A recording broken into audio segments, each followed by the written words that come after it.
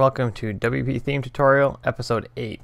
This is going to be a non-code one. I'm actually just going to show off a bit of a theme that I'm installing for a client, and the directions are awesome, actually a really neat way to do them.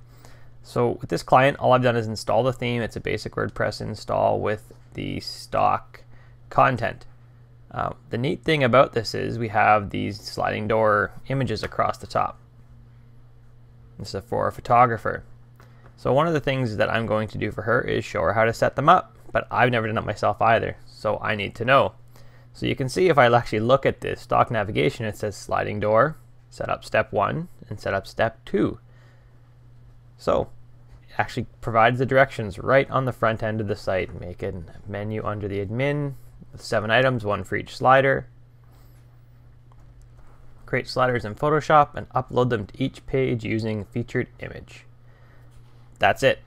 So I just thought that was a really neat way to do the directions. Most times I've found with free themes, this was off the WordPress.org repository, and it's called the sliding door theme. But most times they're buried in some readme.txt file and they're hard to find. This is just a really neat way to do it, and I would encourage that you set up your themes like this so they're easy to use and easy to figure out for your users.